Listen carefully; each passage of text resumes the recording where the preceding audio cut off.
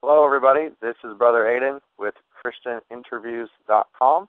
I have a really good missionary friend of mine, guest today, that I think you're going to enjoy his stories from Peru, from the Amazon, and everything that he's doing. As you know, we give away these interviews for free to help build up the body of Christ. And his name is Brother John Mortimer. And I'm going to brag on you a little bit first, John, if that's okay. And then you can, add or subtract whatever you want from there. So I've known Brother John probably 6-7 years now, and he is a missionary, church planter, evangelist, pastor, pretty much does it all, fervent in Iquitos, Peru, on the Amazon River. He's going to tell some powerful stories today. Brother John, how many churches have you guys planted so far? Because I forgot the number.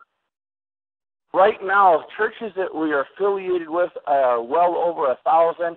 Churches that we have physically started ourselves is someplace in the neighborhood about 300. Over 300 churches, brothers, and over 1,000 affiliates, and then just literally church after church planted down the Amazon, deeper and deeper into the jungle, and just a powerful work that he's doing there that I've seen firsthand with my eyes when I went and visited John. And a family man, a man of God, raised in the ministry, and just a powerful man of faith. And so, if it's okay, I'll start off with my standard question, which is I'm gonna try to make this my only 2-part question. All the other ones are single ones. But John, what's the greatest revelation that you've had in your whole life? First for you personally, and then secondly for the body of Christ. For me personally, was probably when I was a young person. I was raised in Mexico. My parents were missionaries in Mexico, and I was, mandated to go to church even though I didn't want to, and all that there stuff. And we were coming back from a church service, and a guy run into us. We had an accident and pushed our truck right up to a wall. And at that time, I was sitting in between my dad and this other guy in the front seat of the truck. And when that wall come down, I seen my whole life flash before me. And in that instant, right there, I cried out to God for my salvation. And, I had been raised on a mission field, and I knew God and I seen God, but I didn't know Him personally. And I would say my greatest revelation was at that moment right there. When I come out of that truck, I knew I was saved. I mean, God just made Himself so real to me, and I've never looked back. And I would say my greatest revelation for the church is that now is the time for expansion. It is the time for growing up, not being little children in God anymore, but for growing up and becoming men and women of God, and discipleship training, and all of the things that go into the process of helping people mature to be men and women of God. That's powerful. Absolutely. Let's go ahead and have you share a couple of stories, maybe 1 to 2 of the, or 3, however many you want, of the craziest stories of mission work that you've done there in the Amazon. One of the stories that usually brings a lot of laughter is we were going upriver. It was 3 of us. We were building some churches. And we were going up on the Towayo River, and there's a place where the Amazon had cut through into the Towayo, and there's this really big, deep spot on there. And there's 3 of us in the speedboat running up to them. We had to cross that area. And coming out of that deep spot on the other side, up into the Towayo, we hit something. And there's a little town right there called Lice. And we hit this thing, and it flipped us over, and we sank. And the people from the town hurried up, come out and rescued us and got us up to shore and helped us get our boat out and get the water out of the motor. And we eventually got it running and continued our trip. Well, they thought it was a fiera, which is a big river monster. We think it's a huge catfish ourselves, but whatever it was, it actually flipped us over, and the boat did sink, but we did recover it. Then after we got it running, we went on up and finished our trip, what we was going for, and seen the church in San Carlos. We got to the edge of the river, and then we had to walk about 45 minutes back. And when we got back in there, it was, we were all still just soaked. I mean, just totally soaked.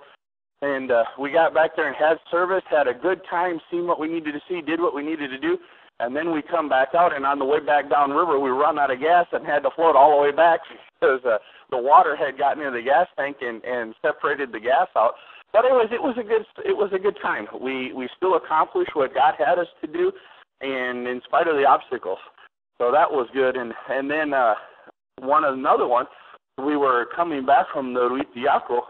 That river up there, it's like 350 miles away to one of our churches up there. And we were coming back down, and we were in the hovercraft at this time. At this time, we had the hovercraft. And we come down river, and there's this great big sandbar, and I went across the sandbar instead of staying on the water because it's a whole lot shorter. Well, when we got to the other end of the sandbar, there was like a 5-foot drop straight down into the water. And I didn't know that was there. And by the time I seen it, we couldn't stop.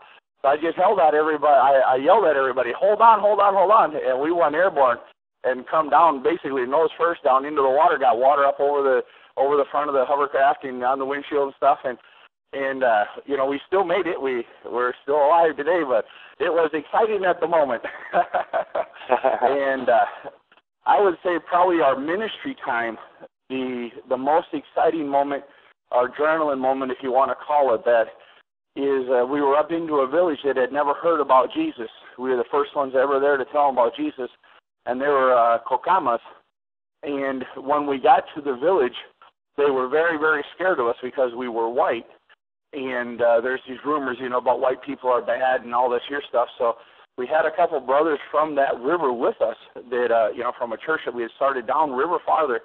And they were with us, and they talked to the people and, you know, got everybody settled down, you know, that we're not bad, we're good, and we want to share about Jesus. And so we were doing a little program with the children and had them sheets of paper with color crayons. And we did a little Bible story with the children and color, you know, had them color, and they had never colored before. They never even knew what a color crayon was. And all of a sudden they start painting on the paper, and, you know, they get all the different colors, and that was really exciting to see their eyes just open up. And all of a sudden we had all the elderly people there too, because they'd never seen color crayons, and we were able to, you know, share gospel with the children. And we did a skit in that time. We did a skit, and a couple of the people got very, very mad at the skit. And you know, so we really didn't know how things were going to go, and the people that were older were mostly drunk because they'd had a communal work day, so they'd been drinking a lot of their homemade stuff out of Masato, and they got a little bit violent. The one guy, the chief, 50-some years old, looked at my daughter Melissa, who's now married in Argentina, but at this time she was with us, and he looked at my daughter Melissa, and he decided that he would make a good addition to his collection of wives. And he tried making a deal with my dad from chief to chief to buy my daughter Melissa. And that was a little bit exciting at the moment. And my daughter Melissa didn't have a boyfriend or anything at the time, and she was praying, you know, that God would give her wisdom or something to say. And finally she just told the guy, she goes, look, I already have a man. And the guy looks at her and goes, what? She goes, I already have a man. And then when she come walking by me, she goes to me, she goes, Dad, I don't know who he is yet, but I already got him. And that diffused that situation. You know, I mean, it was a word of God at the time, and even in them small things like that or big things like that, you know, God is still there, and he diffused that situation. And then we were able to show a movie on the life of Christ that night and make some music. We had taken our, you know, a keyboard and made a bunch of music, and were able to share the love of Christ. And it was a very difficult situation. For a couple moments there, we didn't know if it was going to try to come after us or not. But God showed his way through. And the last time we stopped there, we were coming down from another church that we have farther upriver than that one. And the people there, the curaco, who's the chief, come and talk to me. And, you know, he doesn't know much Spanish. He's very, very broken Spanish. But you can make out what he's saying. And he goes, Brother John, he goes, we need you. We need the gospel of Christ with us. And so, you know, that is very, what do you say, enjoying to see that what you do, even though it might take some time, it's not in vain. that word doesn't go in vain. It does come back, and so we are very much expecting on getting the church put in there in the real near future. That's great to hear. Yeah, people don't realize how serious the situation could have been because missionaries have been killed by, locals deep in the Amazon. I mean, that's happened before. When I was down there, I remember something you said powerful. I said, what would you have to say, John, to those other missionary organizations that try to say, oh, everybody's been reached on the Amazon. Everybody's been reached. What would you say to that? I would say that they've actually never been here. There was an organization here that worked here for many years in translating in the Bible up in the jungle here in the Amazon out of Peru. And they come out with a thing several years ago before they left. They're not functioning here in Peru anymore. But they come out and said that there are no more unreached people groups in the Amazon basin of Peru. Well, that year alone, 5 new tribes were discovered that had never been reached from the outside world, that had never had any contact with the outside world. And for the last 4 years, they've been trying to make contact. A group of people have been trying to make contact with one of these tribes. The other 4 tribes are still in the jungle. They just kind of like faded back in. And, so there are people here that have not been reached with the gospel. And the jungle is such a vast area, there's no telling really what all is out there yet. That's right, and that's why you reach the ones that are closer to the river, and then they can reach in deeper into the jungle themselves. It's just a powerful formula there. What kind of things would you say about those that have gotten saved in the jungle that many Americans and people around the world listen to these interviews just don't know, that they don't understand? I mean, that is eye-opening maybe. Persecution. When the people get saved in the jungle, like up on Luripiaco, we are the first people ever to carry the gospel in there. And so we have several churches in there right now, but when they first got saved, the eldest Christians in there are like 9 years old now. And when they first got saved, they could not trade anymore. The people wouldn't, they didn't have money up there at that time. Everything was by trading. You trade your produce for somebody else's produce, like they bring in fish.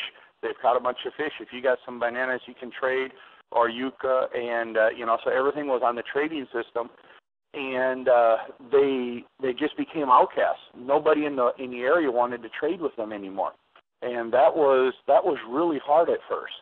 And the first couple of years, they were always ridiculed, and now they still call us hallelujahs, But at least because of the Christian testimony that they've seen.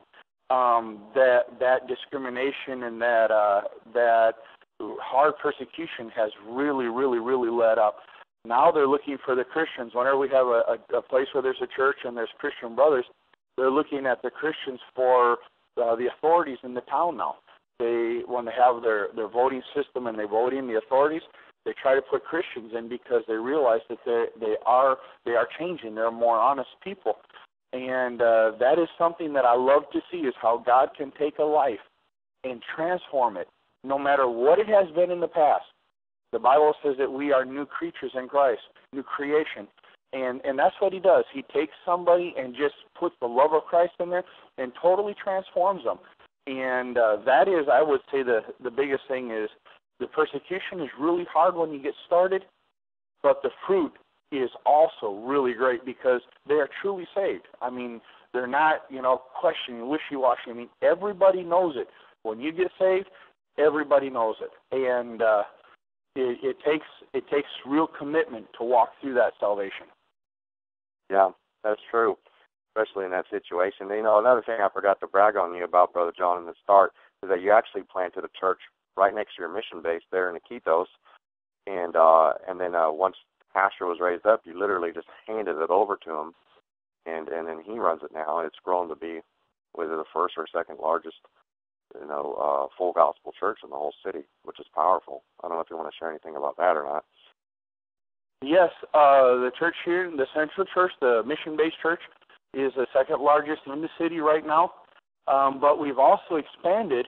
This last year, we have 3 churches now in the city of Iquitos that are directly underneath Cosecha, and we have one more that is affiliate. So we're actually working with 4 churches in the city right now. And, like we said, we believe this is the time for expansion. We believe the kingdom is coming soon. Our Christ is coming soon. So it's all about building God's kingdom here on earth. And, that is expansion. And we have a real desire to see the churches grow. And one of our churches just had its first anniversary. It's into its second year right now, last month. And it was wonderful to see what God has done through them in just 1 year. I mean, they've grown so much, and they are totally self-sustaining, and they're only 1 year old, and they've started from the very beginning self-sustaining. So we really appreciate to see that. I mean, we love to see what God is doing there. Yeah, absolutely, and that you help guard them and hand them over. Speaking of persecution earlier, what's the biggest tragedy or persecution that you've ever faced, and how did you overcome it or get healed, and what can I learn, what can other believers learn that listen? Well, that's really hard to say because we've had a lot of stuff over the years thrown at us. We've been shot at. We've been there's been a lot of persecution over the years. I would say the hardest one for me that was to overcome is this was when we were in Mexico, when I was just beginning in preaching the word, and I was working with my father, and we were in this village, and we had a service. The people come and got us after service and took us up into this meeting, and there was just a whole bunch of people, and man, were they ever mad. And they had their machetes out, and that's why we didn't try to just leave, because there's no way we could have gotten out of there. And they took us up into this meeting, and we had to walk down through this line, and there's this table at the end, and there's this guy sitting behind the table, and on this line, on each side of us, were these people with their machetes, and they had ropes, and as we walked in there, they were yelling at us in their Aztec, in their language, and some in Spanish, and they were spitting on us, and I mean, it was what do you say, humiliating and exciting at the same time. And when we got up to the desk, the guy spoke pretty good Spanish, and he goes to us, "You can't be here. We're gonna kill you guys. We're gonna tie you up and kill you, and you can't be here." And well, we talked to him, and at that moment, God had given me grace and give me a word. And I told him, I said, "Look, according to the Constitution, we have the right to share the gospel of Christ and to believe any faith that we want." And I had my preacher's card with me that had the law on it, and I showed it to him. And we talked and talked and talked and talked, and eventually God gave us grace after, I don't know, an hour and a half, and the situation diffused, the people left, and we were able to walk out of there, and a church was eventually established in that town. And, the kingdom of God grew. But I would say at that moment right there, that was a real turning point in my life. It was a really hard time, but at the same time, we felt the presence of God like we had never felt it before. And it gave us the strength to pull through that and actually, see the kingdom of God established in that town also. Wow, what a story. What year did you start the work in Peru? We started here in Peru. We got a residency here in 1988. So we've been here like 26 years or so, give or take, as residents. We have been working here, though, for 30 years, 31 years actually. And the first 5 years, we just come in on tourist visas. We come down and be here a couple of months and do this and that and the other and get things set up and stuff. And it basically took us 5 years to get all of the paperwork legal and to become a legal recognized mission by the Peruvian government. And then we were able to come in underneath that legal recognized mission, and we've been here ever since. Wow. What advice would you have to those who think that they want to be missionaries? I know when we spoke in person, that kind of seems to be a misconception, and I agree with you, of Americans saying I want to be a missionary, and they're really just going on vacation for 2 weeks. But and that's fine. I mean, if they get touched and they grow in the Lord, and I'm happy for that. But I mean, a full-time missionary. What kind of advice would you have for those that think that maybe the Lord is pulling on their heart to be a full-time missionary? Self-control would be a huge one. You got to learn to die to self. You've just got to let your own desires, your own self go. And you have to look to a higher call, a higher goal, a higher purpose. If God has called you, he'll make the way. It's not going to be easy. It's going to be, in fact, it'll be really, really hard. But the thing is if you can die to yourself and say, God, not my will, but thine be done, he will make a way. And remember, the first 5 years are the hardest. If you can make it past the first 5 years, you'll be able to stand. Most missionaries that come down that leave the field, they leave anywhere from 3 to 5 years. Anybody that makes it over the 5th year has a very good chance of actually staying and actually doing something. Don't get frustrated. Realize that you're not going to a country to make Americans. You're going to a country to bring them Christ. So don't try to Americanize people. Just share the love of Christ and try to bring them Christ. Like I said, the cultures are so different. You have to really, really, really die to self, die to your own desires, and really seek God. What is it that he has for me? And if this is of God, you can stand on the promise that he will take care of you. No matter how hard the situation gets, he will be there. And with that assurance that he's there with you, you can make it. Man, all things are possible, and you can do it. Yeah, absolutely. And just the fruit. I mean, the fruit is just fantastic. It's just huge in your ministry and others, I believe others who end up staying for those periods of time. I know that you were raised as a missionary in Mexico, and I do not remember the story of how the Lord moved you to Peru.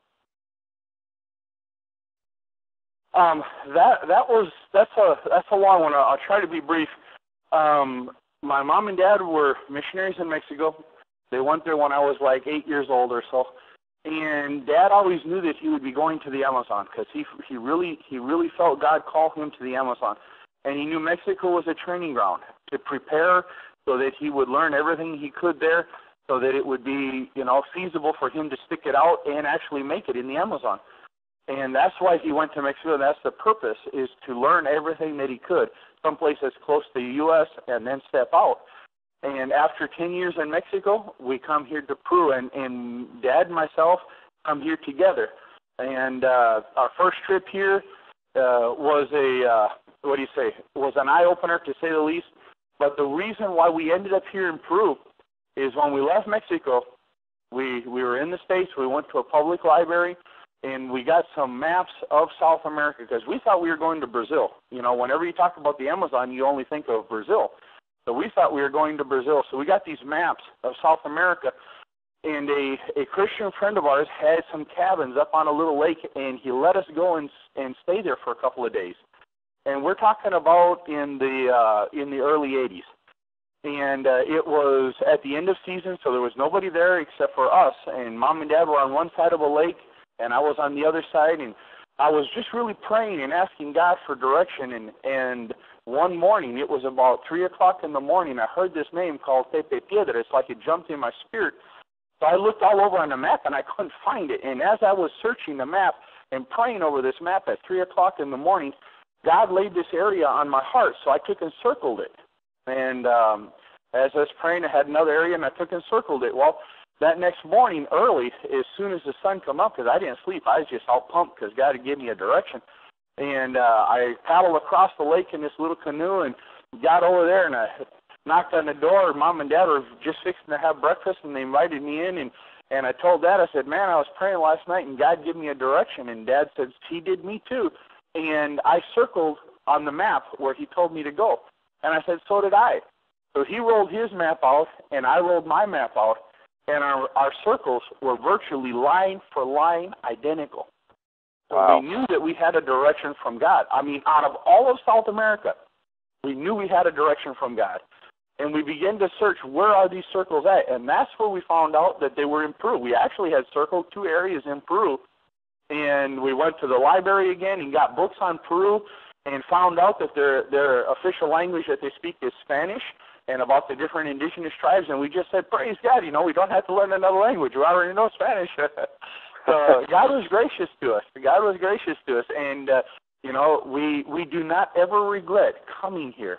I mean, when we first got here, I got off the airplane. I was young, and we come into the city of Iquitos, and it's like, God, why did you even send me here? I mean, I can see this where I was raised. I don't need to come halfway around the world to see this.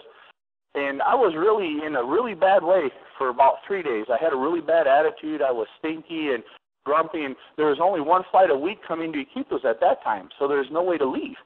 And I was just, complaining.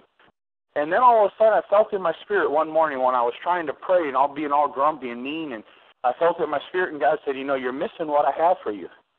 And it just seemed like a light bulb turned on, and I went and I talked to my dad and the other guy that had come down with us. This is our very first trip here. We didn't know anybody or anything. And I talked to him, and I apologized. I said, I'm so sorry for my stinking attitude the last couple of days. And God spoke to me and said that I'm missing what he has for me. So, I'm going to open my eyes and open my spirit, and I'm going to see what God has. And at that time, that day, that evening, we met a guy here, a Christian brother, and we started getting into different churches and preaching. And a couple days later, we went up into the jungle, and we spent about a week up in the jungle. And when we left, my heart stayed. My heart just stayed in the jungle. I mean, I knew that that's where God wanted me. And, I realized at that moment how close I almost came to missing the perfect plan, because I was in such a bad attitude that I couldn't have seen it. And I really praise God for giving me an opportunity to get out of that attitude and to actually look and see what he had for me. And, like I said, I do not ever regret sending my wife here. Wow, powerful. All right, just two more questions and then we're done. Thank you for your time. Who has been the biggest mentors in your life?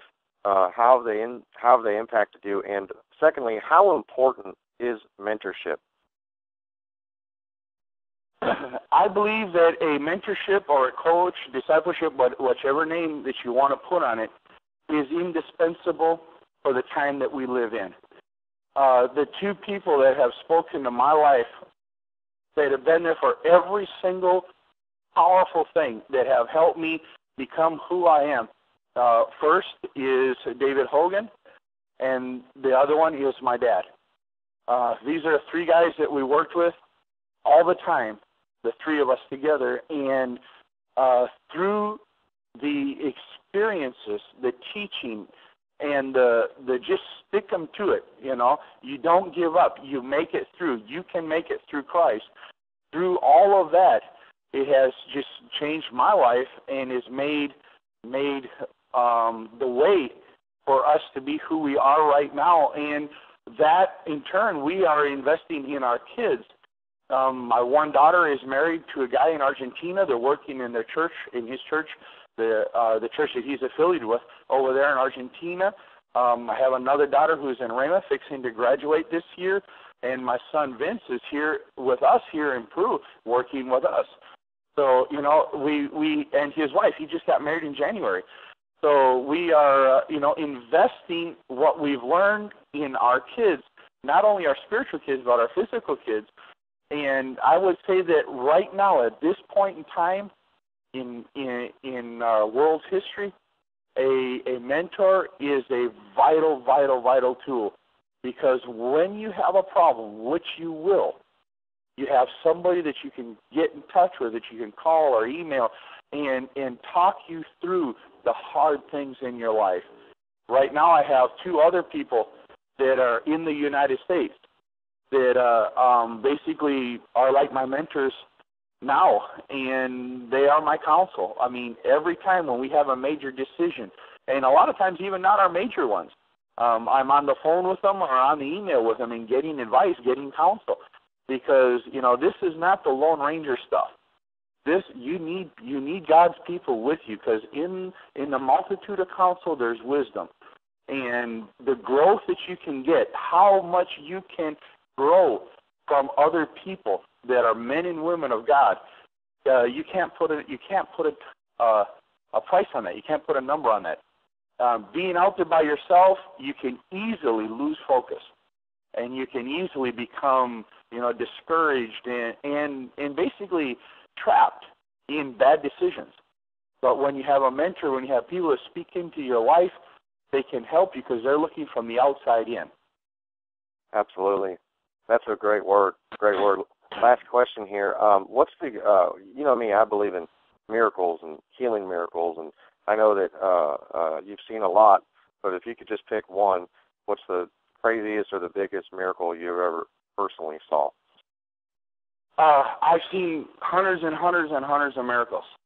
I would say the one that stands out the most in my life, that right now, even just talking about it, I'm getting goosebumps again, is we were in a conference upriver. We had brought all the different churches together to one central location, and we were having a 3-day teaching seminar. And after the service that night, we had a time of prayer where people, come up for prayer, and we had a couple of lines of people, and because there was just a lot of people, and we were praying for all these different people. And my wife was by this lady that had a baby in her arms, and she called me over. My wife called me over, and I went over there, and she goes, John, she goes, I think this baby is dead. And I looked at the mother, and the mother is just losing it. I just on the verge of going hysteric. She's just screaming, my baby, my baby, my baby's dying, my baby's dying. And I asked her, who she was, and she was from another village, and she was there. My heart just went out because you don't come to a conference to have your kids die. You come to a conference to learn more about God. And my heart just went out, just broke for her, and I asked her, I said, do you believe that God can heal your child? And she goes, yes. So I put my hands on the baby, and as soon as I did, I just pulled my hands away because the baby was just cold. Just cold. And I looked at my wife, and I said, I think this baby is dead. And the eyes were open and just glassed over. There was like a haze. There was nothing there. They just dry, glassed over eyes. And I cried out to God, and I said, God, I know you're real. I've seen your power before. And I put my hands on this baby, and I began to pray, and my wife was right beside me, and we were praying for this child. And all of a sudden, I felt hands grab my finger and my thumb. And I looked down, and that baby was looking at me with these great, big, live, juicy eyes, and he had a hold of my fingers. And he didn't scream. I mean, I'm a big white guy, with a beard, and this little tiny kid didn't even scream. He just looked at me, and I looked at the mother, and the mother's eyes were like 10 times bigger than normal because she had felt the power of God. I mean, I felt it come out of my chest, through my arms, and into that child, and that child come alive. And last time I seen that child's 12 years old now, and at that time he was just a baby, but his name is Gabriel. And I would say that is a huge mark in my life of seeing the power of God. Praise God. Wow, that story touches me. Wow. So we've got to wrap this up. I'm going to share your website for those that want to help support the work and the mission you're doing. Let's just do a recap on what projects you're working on right now, what you need help with, how people can get involved, and the site, before I forget, is www.thegospeltabernacle.org. That's who Brother John is affiliated with and through. You can reach him through there to help him. I always just say it like this, guys. We need to help Jesus come back by reaching all the world. And, I mean, that's really good ground to sow in, is where they've never, ever heard the gospel in the deep in the Amazon. So what needs do you have now, or what are you working on now? We have some really big needs right now because of the economical situation, the finances, the dollar, whatever. Everything has just gone very extremely expensive. We have a really big expense on our river trips. We use our hovercraft, we go up into the jungle, we use other boats, we use public transportation and stuff like that, but we have a huge expense in fuel. And if people would like to help sponsor a trip up into the river, like we have in July, we have a conference where we're planning on having 380, 400 people there this year at this conference. It'll be the third time we've had one up there. And, you know, the expenses, the food, all the literature, everything that's needed to be involved in that, that's a really good investment. And also, we're starting another Bible school. We have one Bible school that we started 2 years ago, and it has been functioning well. But we're starting another school. We'd like to start it this year that is with more theological, a higher level, you know, because what we see is there's a lot of Christians, but not a lot of Christians with a lot of knowledge. And we would like to help the body of Christ grow to that next level. And there's different building projects that we have as far as like different churches that we're building, conference houses, you know, stuff like that. So there is just a lot that needs to be done. That's right. Yeah, and you're one of the men putting your hand to the plow, and you have proven it.